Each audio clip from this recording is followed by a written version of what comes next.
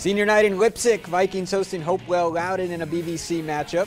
Isaiah Lomeli collects the miss, uses the power dribble to create space, and goes off glass for the Viking bucket.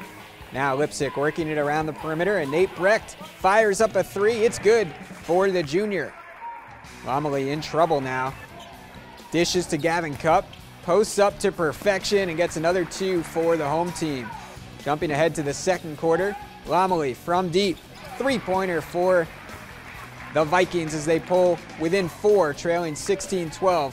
But Scott Magg's Vikings do come out with the victory, 61-55 over the Chieftains.